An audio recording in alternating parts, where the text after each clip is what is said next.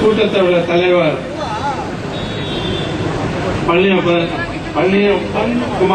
பழனிக்குமார், ஐஏசியோட அகில India IAC youth against corruption அகில India கோ convener Ravikumar அவர்களே,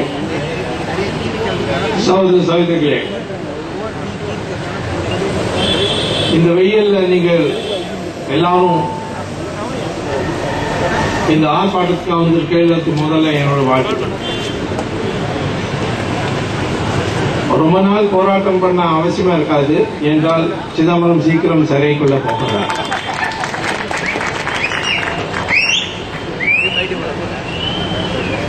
டூஜி ஊழல் என்னன்னு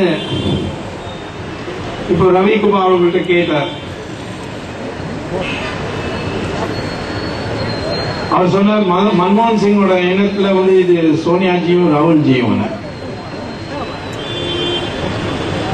ஆனால் உங்களுக்கு நன்றாக தெரியும், வஞ்சி வந்த போது கார்ட்லெஸ் போன் வந்தது. அந்த கார்ட்லெஸ் போன்ல உங்க குரல் தான் போகும். அதுக்கப்புறம் 2G வந்திருக்கு, அதுல இமெயிலும் அனுப்பலாம், SMS-ம் அனுப்பலாம், உங்க பிக்சரும் அனுப்பலாம். 3G-ல நீங்க போன் பண்ணால் யார் இந்த போனை பிக்கப் பண்றாங்களோ அவளோட வீடியோ பார்க்கலாம், வீடியோ கான்பரன்சிங் பண்ணலாம். அது மாதிரி இந்த 1G 2G 3G இதோட ஒரு கிளாசிபிகேஷன் இருக்கு. 2001 நம்ம நாட்டில் மொத்தமா ஒரு 4 கோடி மொபைல் போன் செட்ஸ் தான் இருந்தது. அப்போ அந்த ஸ்பெக்ட்ரம்னா வானொலி வாகனத்துல இருக்கிற இடம் அந்த ஸ்பெக்ட்ரம் சொல்வார்கள். அப்போ அந்த ஸ்பெக்ட்ரம்காக பெரிய டிமாண்ட் இல்லை. ஆகவே அப்ப முடிவாச்சு, ஸ்பெக்ட்ரம் லைசன்ஸ் கொடுத்தால் அதுக்கு 1650 crores தான் கொடுக்க வேண்டும். 2008 நம்ம நாட்டில் 70 கோடி மொபைல் செட்ஸ் ஆயிடுச்சு. அதனால பெரிய டிமாண்ட் வந்தது. அதனால ஸ்பெக்ட்ரமோட வேலையை ஒரு 10 மடங்கு ஜாஸ்தி ஆயிடுச்சு. ராஜா என்ன பண்ணார், அப்போ டெலிகாம் மினிஸ்டரா இருந்தார். அவர் ஒரு அறிக்கை எடுத்தார். 2008 நாங்க 2001 பிரைஸ்ல தான் ஸ்பெக்ட்ரம் கொடுக்க போறோம். 2008 மார்க்கெட் பிரைஸ்ல ஸ்பெக்ட்ரம் கொடுத்திருந்தால் கவர்மெண்ட்டுக்கு 1,76 கோடி ரூபாய் கிடைச்சிருக்கும் அடிஷனல். அதுக்கப்புறம் 10 வருஷம் யாருக்கும் டாக்ஸ் கொடுக்க வேண்டாம். 100 யூனிவர்சிட்டிஸ் கட்டலாம். இந்தியா முழுக்க ஹைவேஸ் தான் கட்டலாம். பவர் பிளான்ட்ஸ் ஏக்கச்சக்கமா உருவாக்கலாம். இதெல்லாம் நம்ம பண்ணிருக்கலாம். 2008 நம்ம அப்போ இருக்கிற மார்க்கெட் பிரைஸ்ல ஸ்பெக்ட்ரம் வித்திருந்தால் விற்காம போன காரணம் இந்த நஷ்டம் ஆயிருக்கு. அது மட்டும் இல்ல, யாருக்கு லைசன்ஸ் கிடைச்சதோ அவ டெலிகாம் கம்பெனியே கிடையாது, டெலிகாம் டவர் கிடையாது, மிஷின் கிடையாது, ஒன்னும் கிடையாது. Real estate companies. ஆனா ராஜாவோட ஃப்ரெண்டு ஸ்வான் டெலிகாம், யூனிடெக், இது மாதிரி அவளுக்கு எப்படியாவது அவர் ஸ்பெக்ட்ரம் வாங்கி கொடுத்தார். ஆனா அவர் கம்பெனி உருவாக்க முடியல என்றால் அவ டெலிகாம் கம்பெனி இல்லை. ஆனால் இந்த கம்பெனி என்ன பண்ணார்கள்னா, ஸ்பெக்ட்ரம் லைசன்ஸ் கிடைச்ச பிறகு வெளிநாட்டோட 2 கம்பெனிக்கு வித்துட்டார்கள். இந்த வேலையில 8 மடங்கு ஜாஸ்தி. கவர்மெண்ட்டுக்கு கொடுத்தார்கள் 1650 crores. ஆனால் வித்தது எந்த பிரைஸ்ல 14,500 crores. கிட்டத்தட்ட 8 மடங்கு ஜாஸ்தி. அதனால கவர்மெண்டே இது மாதிரி வித்திருந்தா 1,76 கோடி ரூபாய் கிடைச்சிருக்கும். ஆகவே நாட்டுக்கும் நஷ்டம் ஆச்சு. ஆனா இந்த வேண்டிய கம்பெனி இருக்காளே, ஸ்வானும் யூனிடெக்கும் ராஜாவோட வேண்டிய கம்பெனி, அவளுக்கும் எக்கச்சக்கமா பணம் கிடைச்சது. கொடுத்தது 1650 crores, கிடைச்சது 14,500 crores. அதனால சந்தோஷமா லஞ்சம் கொடுத்தாங்க. 9 கம்பெனிஸ் இது மாதிரி அவளுக்கு லாபம் கிடைச்சிருக்காங்கன்னா எல்லா 9 கம்பெனிஸும் லஞ்சம் கொடுத்தார்கள். மொத்தமா எத்தனை கொடுத்தார்கள்? 60,000 கோடி ரூபாய். ராஜாட்ட 60,000 கோடி ரூபாய் வந்தது. ஆனா அவருக்கு தெரியும் நான் இது தனியா பண்ணல, எனக்கு பாதுகாப்புகா நிறைய பேர் இருந்திருக்கார்கள். அதனால இந்த 60,000 கோடி ரூபாய் மொத்தமா 4,000 கோடி ரூபாய் அவர் வச்சுட்டார். மிச்சத்தை டிஸ்ட்ரிபியூட் பண்ண சிதம்பரம்க்கு 5,000 கோடி ரூபாய் கொடுத்தார். எனக்கு புரியல சிதம்பரம் எதுக்காக கொடுத்தாருன்னு. கருணாநிதிக்கு 15,000 கோடி ரூபாய் கொடுத்தார். அது எனக்கு புரியுது. ஏன் தெரியுமா? கருணாநிதிக்கு 3 மனைவி உண்டு. அதனால அவருக்கு கொஞ்சம் ஜாஸ்தி பைசா கொடுக்கலாம். சோனியா காந்திக்கு 30,000 கோடி ரூபாய் கொடுத்தா, 36,000 கோடி ரூபாய் கொடுத்தாங்க. 36,000 crores. இதுக்கு அர்த்தம் இவ எல்லாரும் சேர்ந்து இந்த முடிவு பண்ணார்கள். அதனால ஒன்னா ராஜா உள்ள போயிட்டார், கன்னிமொழி உள்ள, கருணாநிதி உள்ள போனார்னா வெளியில வரமாட்டாருன்னு நினைக்கிறேன். அதனால அவசரமா உள்ள அனுப்பக்கூடாது. திடீர்னு ஹாஸ்பிட்டல் போயிட்டு வர்றார். இதுக்கப்புறம் சிதம்பரம் எதுக்காக அவர் பேர் அவருக்கு 5,000 ரூபாய் கிடைச்சது. அவருக்கு 5,000 கோடி ரூபாய் ஒன்றும் வித்தியாசம் பெருசா இல்ல, பாக்கெட் மணி மாதிரி அவருக்கு. ஏன் அவர்கிட்ட கிட்டத்தட்ட 35,000 கோடி ரூபாய் வெளிநாட்டில் வச்சிருக்கார். கர்நாடகத்துல கிட்டத்தட்ட 20,000 ஹெக்டேர் லேண்ட் வாங்கியிருக்கார். நாக்பூர்ல வாங்கியிருக்கார், ஹைதராபாத்ல வாங்கியிருக்கார், வெளிநாட்டில் பாரேன், சிங்கப்பூர் எல்லா இடத்துலயும் கொள்ளையாடி செஞ்சே வந்துருக்கார். அதனால இவருக்கு 5,000 ரூபாய் கொடுத்ததுக்கு என்ன காரணம் இருக்கும் தானே? அதுதான் நான் விசாரிச்சேன். 2001 பிரைஸ்ல விற்கணும்னு யார் முடிவு பண்ணா? கேபினெட்டோட தீர்மானம் இருந்தது. இந்த டெக்னிக்கல் சப்ஜெக்ட்ல கேபினெட் முடிவு பண்ணக்கூடாது. கேபினெட் முடிவு பண்றதுக்கு அவசியம் இல்லை, 2 அமைச்சர்கள் சேர்ந்து முடிவு பண்ணா போறோம். ஒன்னு பைனான்ஸ் மினிஸ்டர், என்ன பைனான்ஸோட பிரச்சனை இருக்கு. 2வது டெலிகாம் மினிஸ்டர். 2008 யார் மினிஸ்டர் இருந்தார்கள்? சிதம்பரம் பைனான்ஸ், ராஜா டெலிகாம். இவன் 2 பேரும் சேர்ந்து முடிவு பண்ணியிருக்கார்கள். 2 பேரும் சேர்ந்து முடிவு பண்ணி பிரதமருக்கு தகவல் கொடுத்தாதான் முடிவாகும். இப்படி எழுதியிருந்தது கேபினட் ரெசல்யூஷன்ல. 2003 கேபினட் ரெசல்யூஷன் போட்ட. அதனால சிதம்பரம் பொறுப்பு இருந்தது. எல்லாம் ராஜாவோட மண்டையில போட்டார்கள். ராஜா தான் பண்ணாங்க. ஆனா இந்த 5,000 கோடி ரூபாய் கிடைச்சது. அதுல எனக்கு கொஞ்சம் விசாரிக்கலாம்னு பார்த்தேன். மெதுவா டாக்குமெண்ட்ஸ் எல்லாம் வந்துருத்தோம். என்கிட்ட இன்னைக்கு நான் பத்திரிகைக்காரங்களுக்கு ஒரு லெட்டர் கொடுத்திருக்கேன். இது யார் எழுதினது? இது என்னைக்கு எழுதினது? ஏப்ரல் 21 2008. யார் சைன் பண்ணி இருக்கிறது? சிதம்பரம். யாருக்கு எழுதியிருக்கு? ராஜாக்கு. டியர் ராஜா அவர்கள். அதுல எழுதுற நம்ம 2 பேரும் சேர்ந்து முடிவு பண்ணாதான் முடிவாகும். அதனால என்னைக்கு நம்ம 2 பேரும் சேர்ந்து முடிவு பண்ணலாம், பிரதமருக்கு அதுக்கப்புறம் தகவல் பண்ணலாம்னு இந்த லெட்டர் வந்திருக்கு.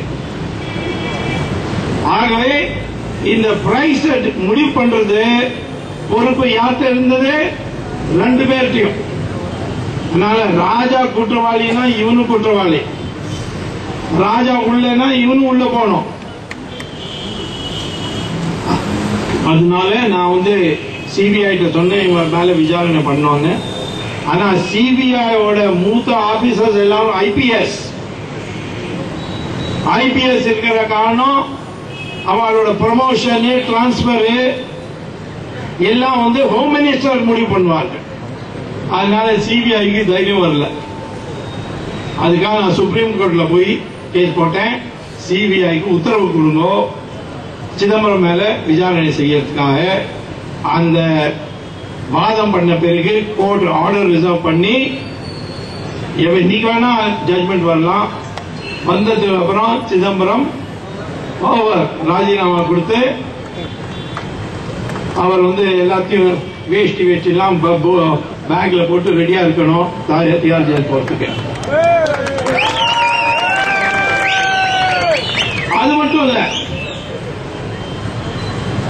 யார் இந்த கம்பெனிஸ் லைசன்ஸ் வாங்கிட்டு வெளிநாட்டு கம்பெனிக்கு விற்கிறதுக்கு ராஜாவை கத்து கொடுத்தது அதுவும் சிதம்பரம் தான். ஏதோ ரூல் இருந்தது, லைசன்ஸ் கிடைச்ச பிறகு 3 வருஷத்துக்குள்ள விற்க முடியாது. சிதம்பரம் என்ன சொன்னார் ராஜாக்கு? லைசன்ஸ் விற்க முடியாது, ஆனா கம்பெனியை விற்கலாமே. அதோட லைசன்ஸ் போயிடுச்சுன்னா நம்ம என்ன பண்ண முடியும்? திருட்டு கிறுக்கு புத்தி, திருட்டன் புத்தி, சின்ன வயசுல இருந்தே திருட்டு பண்ணிட்டு வந்திருக்காரு நினைக்கிறேன் சிதம்பரம். எல்லாத்துக்கும் ஒரு வழி தேடுறது. அதனால அந்த பர்மிஷன் கொடுத்தது பிறகுதான் இந்த கம்பெனிஸ் தான் வெளிநாட்டு கம்பெனிஸ் வித்தார்கள். 3வது குற்றம் என்ன? ஹோம் மினிஸ்ட்ரி சிவராஜ் பாட்டீல் இருக்கிற போது ஒரு ரிப்போர்ட் வந்தது, நம்ம நாட்டில் 2 கம்பெனி பூந்து வரத்துக்காக முயற்சி பண்றார்கள். ஒன்னு எட்டிசலாட், 2வது டெலினார். இவ 2 பேருக்கும் இந்தியாவில் பிசினஸ் பண்ண விடக்கூடாது. எட்டிசலாட் ஏன்? இது பாகிஸ்தானோட கம்பெனி. அவளோட இந்தியன் ஏஜென்ட் யாரு? ஷஹீத் பல்வாஸ். அவன் தாவூத் இப்ராஹிம் அவரோட ஆளு. அதனால இவாளுக்கு பண்ணவே விடக்கூடாது இங்கேயும் இந்தியாவில் பிசினஸ். டெலினாரோட எக்யூப்மெண்ட் சைனாட்டு இருந்து வருது. அதனால சைனாவோட எக்யூப்மெண்ட்ல சைபர் வார்ஃபேர் ஆகலாம். சைபர் வார்ஃபேர்னா உங்க டிஃபென்ஸ் மினிஸ்ட்ரியோட கம்ப்யூட்டர் எல்லாம் பேராக்கிடலாம். ஆகவே இந்த 2 கம்பெனிக்கும் விற்க விடக்கூடாது. இதே 2 கம்பெனிக்கு சிதம்பரம் சொல்லி ராஜா ஸ்வானுக்கு எட்டிசலாட் விற்கிறதுக்கு அனுமதி கொடுத்தார். அப்புறம் யூனிடெக் டெலினாருக்கு விற்கிறதுக்கு அனுமதி கொடுத்தார்கள். இது 3லயும் 2001 பிரைஸ் முடிவு பண்றதுக்கு, கம்பெனிக்கு லைசன்ஸ் கிடைச்சதுக்கு பிறகு அத வெளிநாட்டு கம்பெனிக்கு விற்கிறதுக்கு அனுமதி கொடுக்கிறதுக்கு, 3வது பிளாக் லிஸ்டட் கம்பெனிக்கும் விற்கலாம். அந்த பர்மிஷன் சிதம்பரம் கொடுத்த காரணம் இந்த 3யும் சேர்த்தேன்னா அவருக்கு ஜெயில் உள்ள போனதுக்கு அப்புறம் வெளியில வர முடியாது உயிர் இருக்கிற வரையும். அந்த அளவுக்கு குற்றம் பண்ணிருக்க. அததான் நான் கோர்ட்ல சிபிஐ விசாரணைக்காக கேட்டிருக்கேன். ட்ரையல் கோர்ட்ல போய் சொல்லியிருக்கேன், ராஜா குற்றவாளினா இவனை துணை குற்றவாளின்னு போடலாம், சேர்த்து போடலாம், கோ அக்யூஸ்ட் போடலாம். அந்த கேஸ் 3ஆம் தேதி வருது. அதுக்குள்ள பிஜேபியே பார்லிமெண்ட்ல அவர் ராஜினாமா வாங்கிட்டா என்னோட வேலை ரொம்ப ஈஸியா ஆகிடும். அதுக்கப்புறம் யாருக்கெல்லாம் உள்ள போகணுமோ மெதுவா ஆரம்பிக்கும். முதல்ல ராஜா போனார், அதுக்கப்புறம் கன்னிமொழி, என்னைக்கு வேணா தயாநிதி மாறன் உள்ள போயிடுவார். அதுக்கப்புறம் சிதம்பரம். என்கிட்ட ஜெயில் சூப்பரண்ட், டிஆர் ஜெயிலோட சூப்பரண்ட் என்னோட ஃப்ரெண்ட் சொன்னார், இந்த சுப்பிரமணிய சாமி சொல்லுங்களேன், எல்லாம் தமிழர்கள் தான் உள்ள அனுப்புறாரு. நான் சொன்னேன், ஏன் அது என்ன அவருக்கு என்ன கஷ்டம்னு. இல்ல அங்க இருக்கிற சமைக்காரங்க இருக்காங்க, அவனுக்கு இட்லி தோசை தான் தெரியாது, இவெல்லாம் இட்லி தோசை தான் கேட்கறாங்க. நான் சொன்னேன், நாளைக்கு சோனியா காந்தி வந்தா அவங்க பீட்சாவும் ஸ்பெகட்டி பண்ண வேண்டுமே, அது தெரியுமா அவனுக்கு?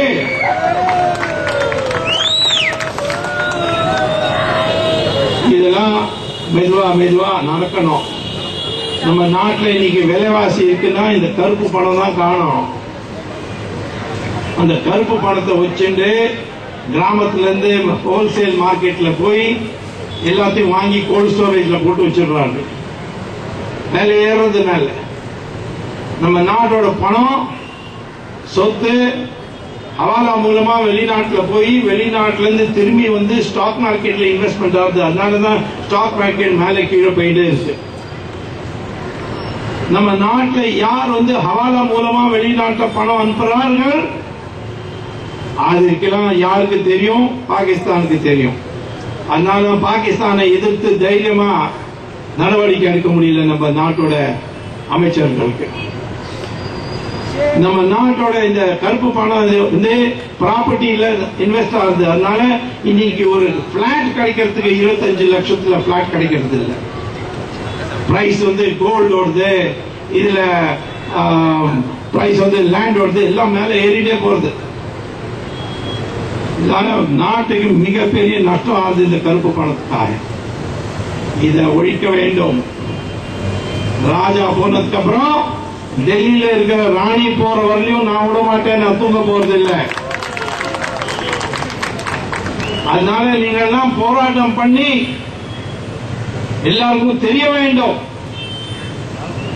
தமிழ்நாட்டில் என்ன நடக்கிறது. போன தேர்தலில் இந்த 2G காரணக்காக ஜெயலலிதாவுக்கு வந்து ஜெயிக்க முடிஞ்சது. கருணாநிதியோட டிஎம்கே 6000 கோடி ரூபாய் 6000 ரூபாய் கொடுத்தார்கள் ஒரு ஓட்டுக்கு. மக்கள் பணம் வாங்கிட்டு ஓட்டும் எதிர்த்து கொடுத்தார்கள். அது மாதிரி ஒரு எழுச்சி வர வேண்டும், ஒரு மறுமலர்ச்சி வர வேண்டும். யாரெல்லாம் உங்களோட மோசடி பண்றாங்களோ ஊழல் பண்றாங்களோ அவளை வரவொடுக்காது. விசேஷமா நம்ம இளைஞர்களுக்கு முடிவு பண்ணோம். அதனால இந்த யூத் அகேன்ஸ்ட் கரப்ஷன் வந்து மாதிரி அமைப்பு அவசியம் இருக்க வேண்டும். நாட்டில் இருக்க எல்லா யூத்தும் வெளியில வரணும். இனிமே நாங்க கரப்ஷனை தாங்க மாட்டோம், டாலரேட் பண்ண மாட்டோம் சொல்லி நம்ம நாட்டில் இன்னைக்கு இவாளை பண்ண வேண்டும். யாரெல்லாம் குற்றவாளியோ அவளை உள்ள அனுப்ப வேண்டும். இதுல இருந்து தப்ப முடியாது யாரும்.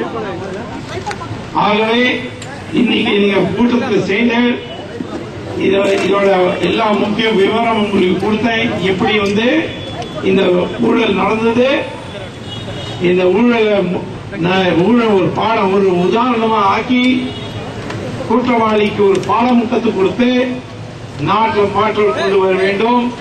சிதம்பரம் இனிமே இந்த இதை தப்ப முடியாது.